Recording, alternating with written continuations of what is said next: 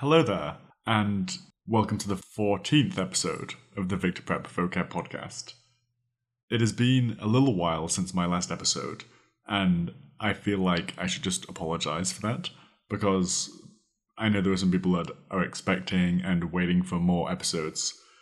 So I am really sorry. I had a lot of what might be called life stuff happen in the past week, so I really haven't been able to put the time away to record anything. So I am very sorry about that. So that said, I'd like to cover the previous episode's words. Those words were derivative, solicitous, husband, and monotony.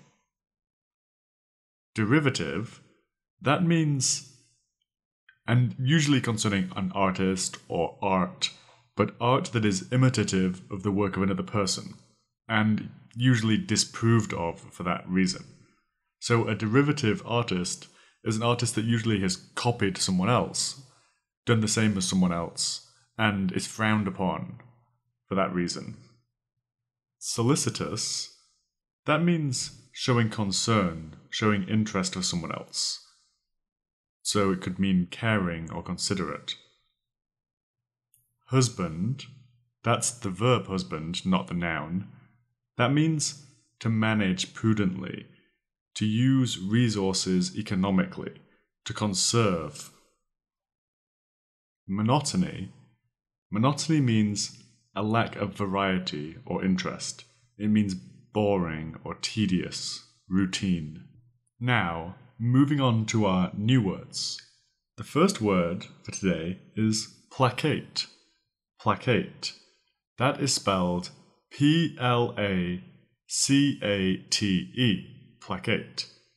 Now, to placate someone means to make them less angry or less hostile. Placate, think of it meaning to bring peace. Placate, to bring peace. You could say they attempted to placate the students, or probably the angry students, with promises. Some synonyms of placate are pacify, calm, appease, mollify, soothe, win over, conciliate, to make peace with, to placate. So, anytime you've angered someone, you've angered your parents for staying out too late or not doing your homework, and you've made that person angry, usually you do something to make them feel better.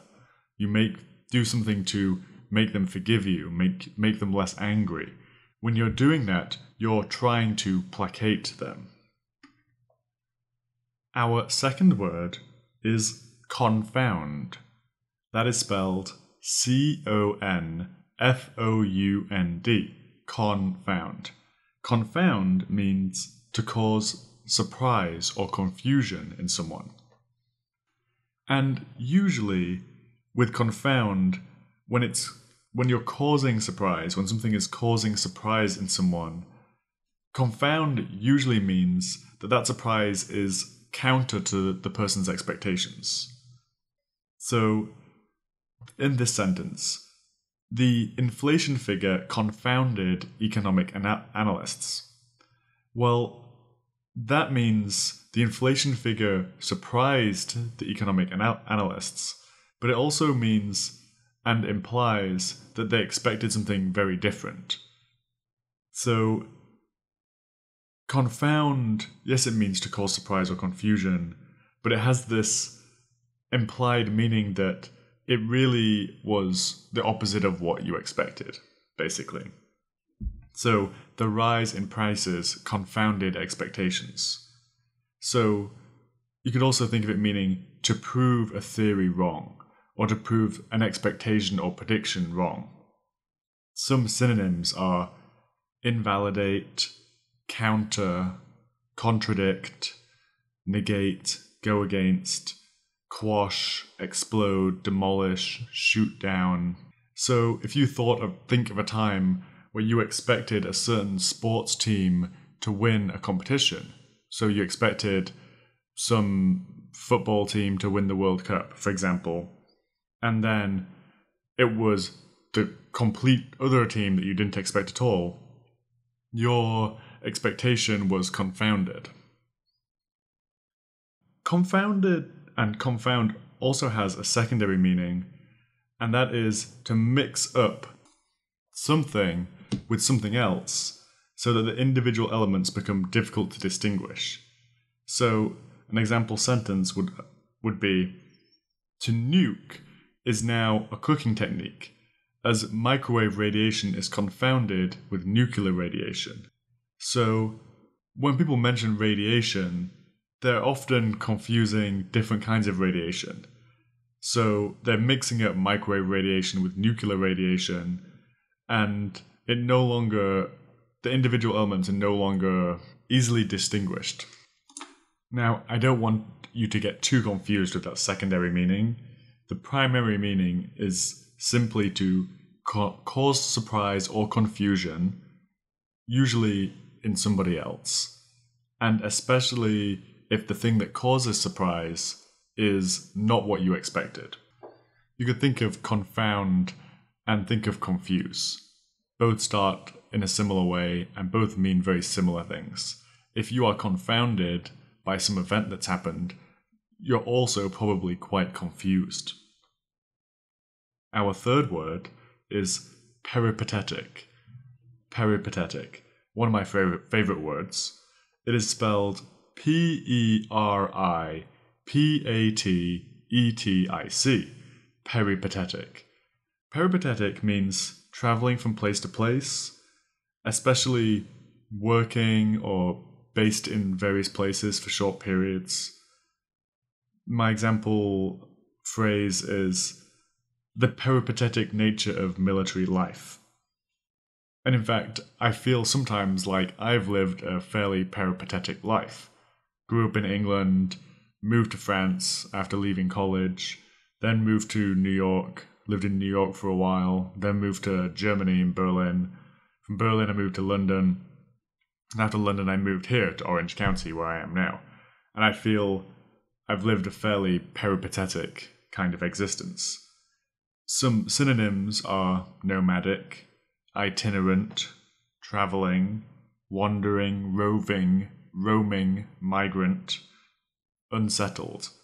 If you think of the classic example of a wandering drifter, or if you think of that movie about Christopher McCandless, I think it was called Into the Wild, about the boy who just quits university and goes wandering off on his own through America and ends up in the Alaskan wilderness. He was peripatetic. So, a good way of remembering that, it's a little tricky. I love the animal the peregrine falcon. So whenever I think of peripatetic, I think of the peregrine falcon. And being a bird, they travel around, obviously. And I think of that bird moving from place to place, flying from place to place. And then I think of peripatetic. Obviously, that isn't the best way of remembering it if you don't know what a peregrine falcon is. You could take a look, though, and see that it's quite an amazing animal. Anyway, let's go on to our fourth word, which is turgid. Turgid. Now, turgid is spelled Turgid. Turgid means swollen, distended, or congested. So, you could think of anything that is filled up to bursting point. You could think of a water balloon that's been filled with water till it's almost about to burst, and it could be just described as being turgid. You could think of a river after a lot of rain, and that river is swollen and full of water. That river is turgid. Some synonyms for turgid are swollen, distended, tumescent, engorged, bloated, tumid. Often turgid can be used with the body. So if some limb becomes swollen, you've been bitten or you have some injury, that limb can become swollen with blood, it can become turgid. Turgid does have a bonus secondary meaning, and that is basically bombastic. And if you remember from one of our previous episodes, we learned what bombastic was. It meant some speech or writing that is overly ornate, too much detail with little actual meaning. So turgid can mean tediously pompous, bombastic. So you could say some poet read some turgid verses on the death of Prince Albert. So that means pompous, overblown, inflated, pretentious. So turgid, our main meaning, and what it will mean most of the time, is swollen, engorged, bloated, tumid, and that secondary meaning is usually when referring to language or style of writing, means tediously pompous or bombastic. Now we'll move on to our 4 example sentences. In each of these sentences, I'll be referring to one of today's words, but without using that word. And I just want you to listen to the sentence, think about the meaning, think about the meanings of the words we've gone over today, and find out which sentence matches to which word. Traveling Mick never settled down. One season he would be in New York. When it got cold, he would make his way down south to Florida for the winter. Then he might turn up in New Orleans, LA, or Seattle. After getting stung by a giant Japanese hornet, Sally's thumb became swollen and engorged with blood. After the polls had apparently shown him as the favorite for the election, the senator was shocked and confused when he only received a small fraction of the votes. I tried to calm the bull down by making it a peace offering of a handful of grass. Those were our 4 sentences. I hope that was pretty easy to work out. As always, I am really, really grateful and thankful for all the listeners I have, and want to suggest that you send me an email if you have any questions, concerns, or even any positive comments. Again, I am really sorry that there's been a big delay between podcasts. I know many of you are on a timeline about your studying for the GRE, so I am sorry about that. But like I said, I do have a really busy full-time job. I'm a software engineer in video games, and as has happened a lot recently, I've had a lot of time where I've had to be on call or handling issues when I'm not technically at work, I'm at home. So that has definitely messed with my ability to make podcasts. So sorry about that. Like I always said, I really enjoy doing this, and I do it because I love doing it and I want to help people. So I'm going to keep doing it as long as I have lungs and a mouth and so on, right?